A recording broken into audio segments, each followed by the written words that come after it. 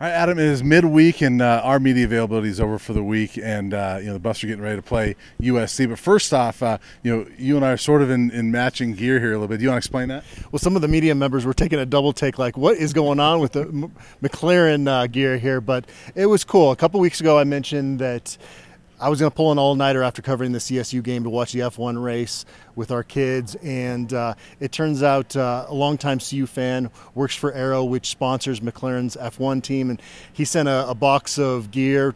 My kids were just over the moon, and our middle child had this on, a McLaren hat that you're wearing, a backpack going to school the other day. So they've got some new fans at McLaren, and I asked the longtime CU fan that gave us this gear, about his history, and he didn't really want to be in the spotlight, but he knows who he is, and we appreciate that. It feels like we almost got our own NIL deal here at Colorado, right? Yeah, I was joking with you that, like, where's the car so that we can pose with the car like the athletes do outside the Ralphie statue. But I'll take the hat because that's pretty awesome. So thank you very much to that fan. But the Buffs need to get off to a fast start. Speaking of Formula One and racing, they need to get off to a fast start this weekend. I think that was kind of one of the themes today as we talked to Omarion Cooper and Javon Antonio, especially with Javon, was like, how do you guys get off to a faster start? The Buffs have got to fix that. Maybe it helps that it kicks off at 10 a.m. This is a football team that's used to practicing in the morning. USC practices later in the day. I've said this on a podcast. I don't know how big of an advantage that is, but it can't hurt, for a team that is used to coming out, getting up in the morning and getting going. So maybe that could play into it. Mm-hmm. If it was an easy answer, they would have fixed it going into Oregon, right? So sometimes it's hard to put your finger on why you're out to a slow start. Coach Sean Lewis has mentioned that he's more of a play-by-feel and doesn't really script plays, but I think the more of a plan you have coming into a game against a top team like USC, the better off you're going to be. Yeah, not a whole lot of first half points for the Buffs in the last couple of weeks, last 3 games really, and they've got to get that going. Javon Antonio could be a big part of that. It was big to get him back in the mix last week. I mean, he didn't have any catches against TCU, but that was a day for all the other receivers, right? Yeah. 4 of them had 100 yards. Then he misses 2 games. Javon got back and had, I think, 3 catches on Saturday. Yeah. So it's good to get him back in there. He's a guy that's, you asked him about learning from T.O., who's been here this year. Javon's a guy that I know you and I have both been excited about. I'm looking forward to seeing what he can do now that he's maybe back in the mix a little bit more. And that's the experience you get at Colorado playing for Coach Prime is, remember when we're doing our analysis videos and up comes Terrell Owens and Javon Antonio walking stride for stride after working together on the practice fields after practice. That's a cool experience. As Javon Antonio said, he grew up watching Terrell Owens, so it's been a great experience for him. But he gave the right answer when he was asked, what's the celebrity that you've been the most excited to meet? And he said Coach Prime. So he gave a great answer there.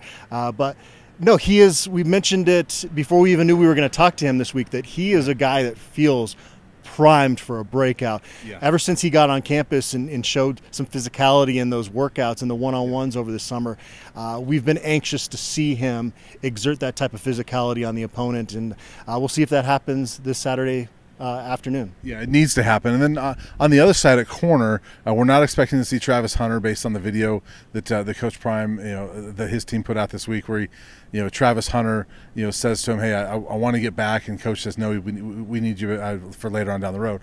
Doesn't sound like he'll be back, but Omarion Cooper is a guy that needs to step up, and he's played well so far this year. But he's that number 1 corner right now. We talked to him. What did you think about talking to Omarion today?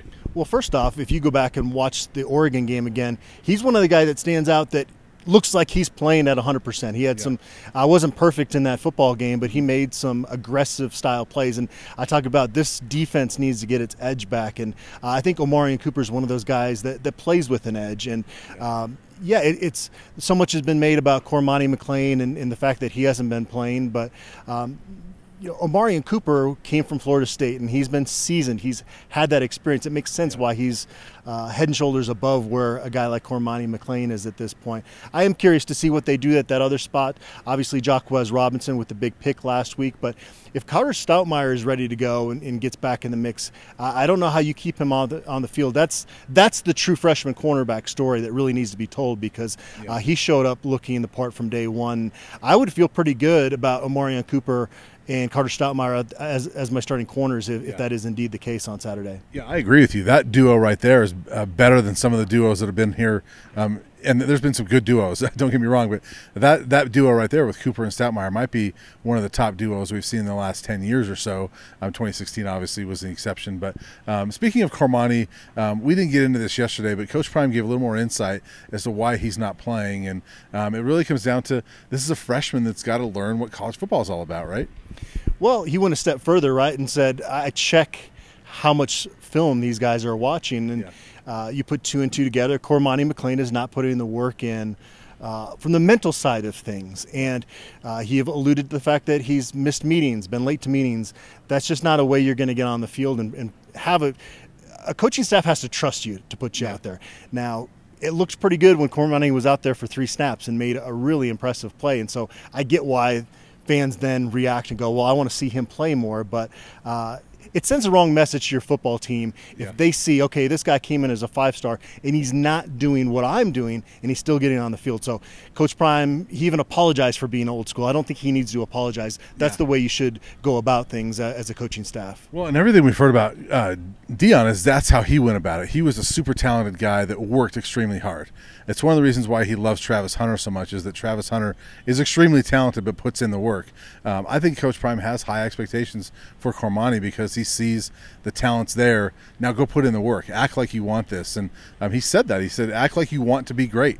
You know, and we can't put somebody out there that's not prepared for that. And so I'm curious to see how Cormani responds to that. In this day and age, we've seen a lot of guys like, I'm out, you know. So I'm hoping that Cormani will, you know, take that to heart and get better, because I think the talent's there. I think he can be really good. There's not a coach on the planet that's going to get more out of Cormani McClain than Coach Prime. But it is tough with the transfer portal. There's so much freedom for players that maybe they don't want to stick through adversities. To your point, it's going to be interesting to see how Cormani responds to this.